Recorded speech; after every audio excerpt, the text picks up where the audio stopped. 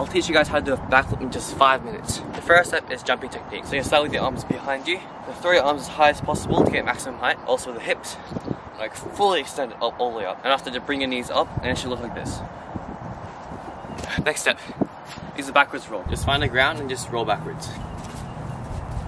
Very, very easy. Next one, the macaque. Start with your hands behind you, throw your arms back, and jump up like this.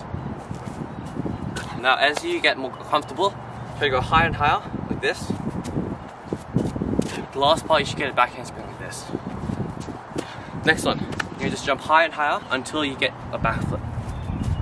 Once you're at that point, you're gonna start tucking. So you're gonna start here, swing your arms up, jump backwards, and tuck. Very simple, let's go for it. 3, 2, 1.